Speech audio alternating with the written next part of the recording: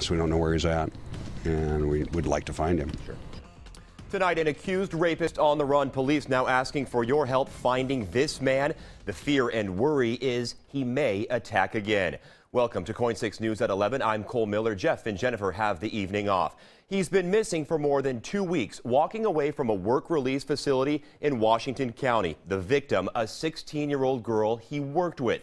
Beaverton police now desperate to put him back behind bars. And now we're hoping that the viewers will be able to help us in locating him. Tonight, a plea from police to find this man, Felipe De Jes Jimenez-Interian.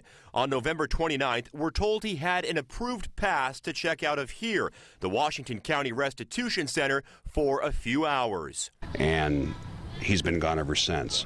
The 30-year-old is charged with rape and sex abuse. The victim, a 16-year-old girl. Beaverton police say he worked with her at a restaurant there. Apparently, he had befriended her and then took advantage of her.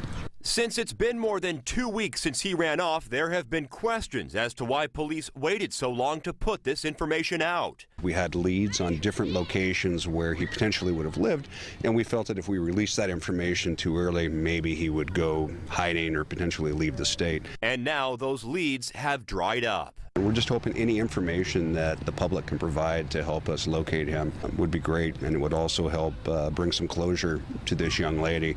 At least the process would get started to get some closure. Anyone with any information on Jimenez-Interian's whereabouts are asked to call police.